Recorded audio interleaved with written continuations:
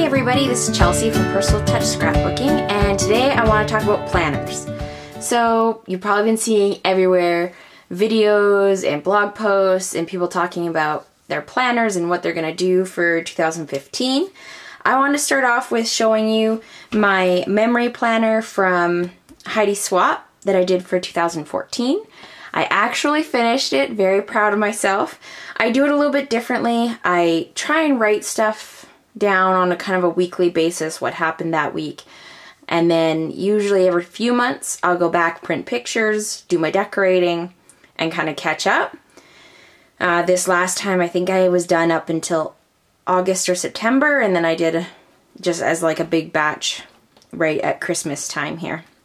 So I did rebind it. It came with smaller rings, so I just used my cinch wires, a larger size. I think these are 1.25 inches, I think. So, and then I just used some Heidi Swapp acrylic numbers, butterflies. These are some Prima little chevron rhinestones. I used some banners from Heidi Swapp and some enamel dots. Think my mind's eye. So I didn't do anything to this page, but that's typically what I do some writing, throw in some pictures. These are close to my heart 4x6 flip-flaps. I'm just going to keep sliding this over because if I have to, I don't want to zoom out too much or you won't be able to see. So I just, put some cards in. I don't usually use a lot of cards as decoration because I have so many pictures that I want to show. And this is what a typical month looks like. I did go through with the rub-ons. I wish I would have picked up more sets of those rub-ons because now I'd like to use the same thing for this year's, but I can't find them anywhere. So that's what a typical month looks like, and I'll go through as I remember, write things down. Some days have nothing, and that's fine. I'm pretty relaxed about it. I don't want this to be something that's going to stress me out. There's February. Lots of movie tickets. We like going to movies, so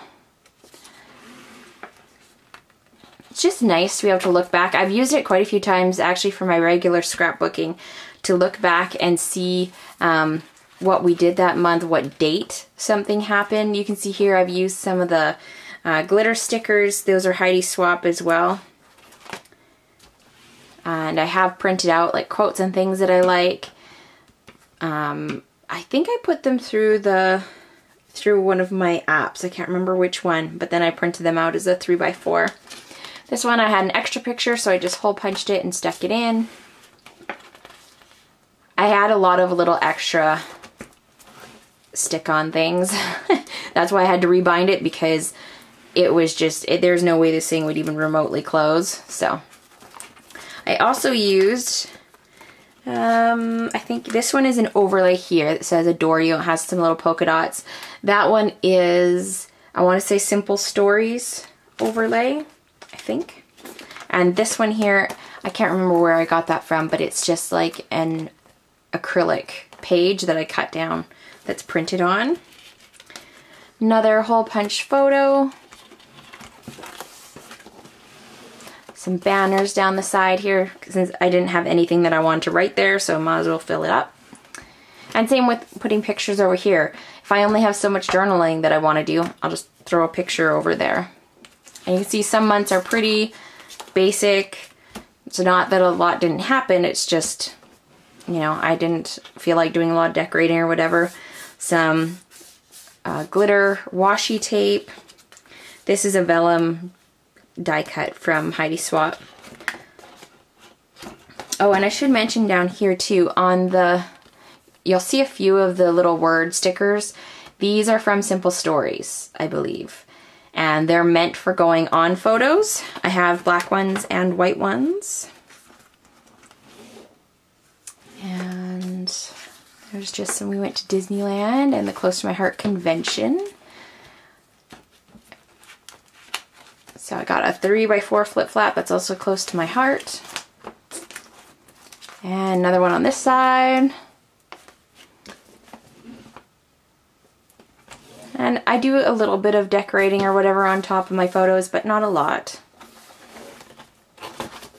Another thing I like to do is I take washi tape and I put strip on top, and oh, on that one I didn't put it behind. Oh, because I backed it with another picture. So I put a strip on top and a strip behind, and then I stuck another picture over top of that. So otherwise you would see the washi tape that's behind it, which isn't a big deal, but it's a really fast way to add a waterfall of photos on there. Just some more fun stuff. It's really nice to look back at a snapshot of the year and see all of the fun things that we did. And because when I think back over the year, I'm just like, oh yeah, it was a good year. I don't know, nothing really stands out. But then when you start looking at it, it's like, oh yeah, all that fun stuff really did happen. This is another one of those flaps that I made with the washi tape. I added a little banner, Heidi Swapp banner. I didn't put anything on the back because I didn't have any more pictures, but I didn't want to cover up the journaling space because I needed it there. These are some postcards. We went to the Royal Tarot Museum in Drumheller, which isn't that far from where we live. So did writing on one, put a photo on the back of the other. Some more pictures. My niece. So you can see it just, I don't try and make it too complicated or too fancy. I just want to get all the memories captured, and that way if I don't get it scrapbooked, I know it is preserved somewhere. Or if I'm scrapbooking, I can look back and I can be like, okay, this was the date that we did that. You know, any extra journaling, I have that recorded. This was October, and I did so much in October because it was my 30th birthday, and there was like surprise parties and surprise trips, and there was Halloween and all kinds of things going on. I took a Donna Downey class. So I took the Heidi Swapp, this is the waterfall for this collection, and I just printed out a bunch of little pictures, and then I cropped some pictures down so they would fit,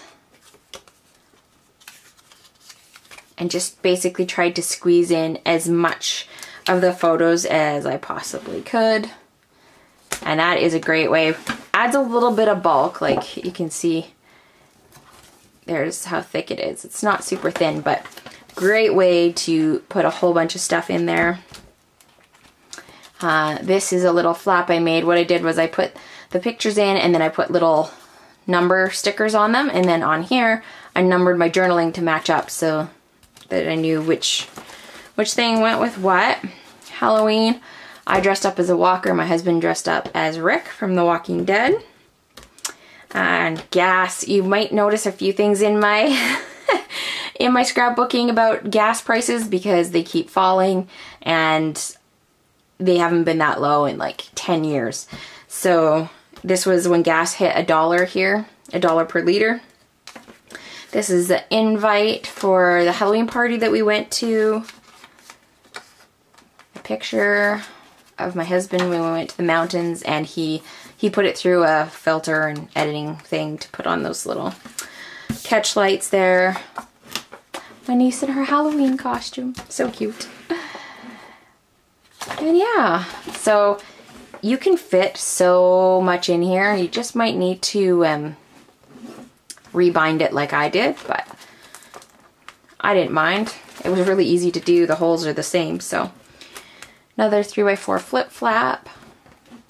Our house all decorated up for Christmas. This is November. And then December. Now December, I did put a little note in here about, for more details, see December Daily album, because I did do a December Daily album this year, so I didn't put as much into this month as I probably would have if I didn't have that. So that way I can see here, oh, if there's more, I know there's that other album I can go look at for this month. But I didn't want to just leave this blank, obviously, so I did print off some pictures from our trip and more 3x4 flip flaps. Sorry about the glare on the page protector. A little card we got. And then this is the last month here. Just added a couple stickers to it. And then we're at the back page. So I really liked this way of documenting the year. It was really nice now to be able to look back. It's nice for my husband. He can just kind of flip through and he's not waiting for me to do big 12 by 12 layouts that may or may not ever get done. This way I know it's captured, it's in here. I don't have to worry about it. So I did pick up, this is Heidi Swap's new planner. It's not the one that's coming, it was the one that was at Michael's, the limited edition one in gold. It says every day. And it came with a bunch of little like 2x2 cards. I'm sure you've seen this to death because I know everybody's been showing it. So I'm not going to go through everything that comes in the kit. The one thing I do want to mention is it comes with these little magnetic bookmarks, which I'm going to show you in my planner that I'm using now, are so convenient. I love those for holding the page. So this was a pouch from a set of paintbrushes that I picked up, so I'm just keeping it in there for now. And I'm not going to flip all through this. I haven't started this yet, but what I'm going to do, I think I'm going to like the larger squares for keeping track of what happened every day, because I know in the little circles on the last planner, sometimes it just wasn't big enough for me to write down everything that happened or my thoughts about that or whatever. I need to do my numbering in here still. I haven't really touched this yet. It's only like the 6th of January, so I will catch up, no problem. That's why I wish I had more of those Heidi Swap little rub-on numbers, because it'd be perfect for this. But oh well. Now, I love this part here. It says thankful for. That was awesome. I probably should. So another great way to just prompts for memory keeping. And then probably what I'm going to do is there's these little page protectors. This is a cap that I wanted to keep from this specialty carbonated water that my husband just started drinking, but so I wanted to keep that.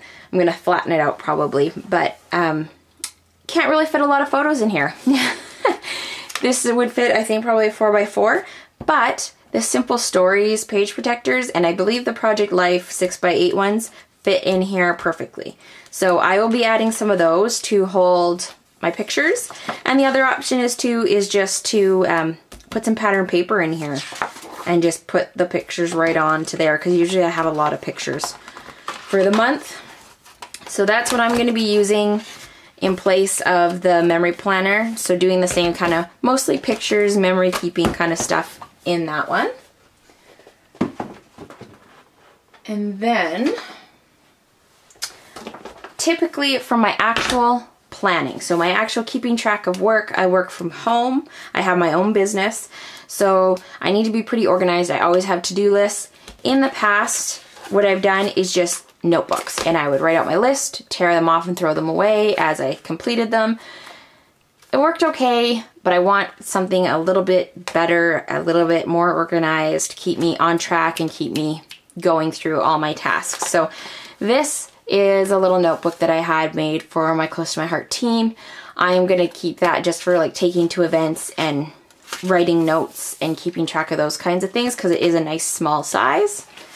But I have two different main planners. This is my events planner. I got this one at Walmart, and basically I've already used this for one retreat, but I'm going to be using this for online classes, my retreats, when I want to keep track of any big event that I'm planning. So I'll just give you a close-up so you can see like projects, due dates, to-dos with due dates, next steps, notes, and I might take more than one page for an event, but I like this idea for my bigger things. I do 2 big retreats a year, and then other things throughout the year like crops or online classes that I want to do. It's just a great place for me to put that, and it doesn't junk up my main planner. Not junk up, but you know, fill up. And then this is going to be my main planner for this year. It's quite slim, which I like. I'm not, as you may have gathered, I don't like things to be really complicated, or I just won't keep up with them. I looked at Filofax and Erin Condren and those kind of things, and I just could not bring myself to spend that kind of money. I think this was $15 or $17 at Staples. And you know what? I think it's going to do the job just fine. I have a black pen here on the side. It has the tabs that are laminated for the months. So that works nice, because then you can just hop to that month. and it gives you 2016, so you can do future planning. And then here is like a typical, this is January. So what I've done is use some gold washi for holidays, and then I was gonna use a straight washi for when I want to film videos, but I was like, you know what, it's gonna take up too much space in my planner. So I decided against that. But what I did do is I used this polka dot washi for holidays. So that it's like nice and bold. I can see when the holidays are coming up. Like holidays, I mean like trips, when we're going away, or just any kind of travel plans. Gold here, this is for Easter, holidays, or traveling again. So just kind of is going to help me. This actually is for my May retreat. So it just helps me know I'm going to be gone, and the week before that it's probably going to be crazy hectic. And yeah, so I'm just hoping it will be more of a good reminder. And then on this side I have kind of to-dos, things that I need to get done this month sometime. Maybe not things that have to be done by tomorrow, but things that need to be done this month. And then I've written in all my classes and clubs and stuff, and they're highlighted in blue. I haven't picked up a lot of highlighters or anything yet. I probably will, or some different colored pens or something, just to help differentiate between things here. I have like birthdays in orange. So nothing too fancy, but it's just nice look at a glance. I've made little notes when I want to post or film videos. And now here are those Heidi Swapp magnets. Love these. Cannot say how much I love it. So the Love It one I'm going to keep on the month spread. So for January it's here. In February I'm going to move it over to here. And then I have one that says Today on it. And because these are magnetic, my other little list, like this is my shopping list of things I need to pick up and household chores that I want to get done this week. So instead of having to stick it somewhere, it's just magneted right in there, which is awesome. And then I have one more back here, and this is actually just with class ideas, and then on this side I have goals. So I don't really want to stay on that too long because it's kind of private, but those are at the back, and I have another magnet there so it's easy to flip to. And so what I'm doing with my days, so my month I'm just gonna have the broad strokes, big things that are going on. On the days, I've broken it down onto what I want to accomplish that day. So things that I know need to be done, if supplies need to be ordered, things need to be designed by a certain day, videos need to be posted, anything like that.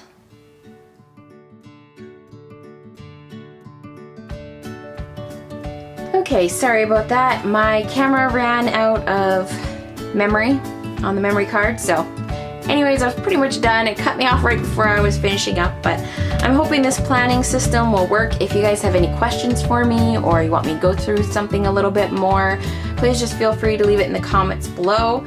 And yeah, I hope you like, subscribe, and join me again for another video. Bye.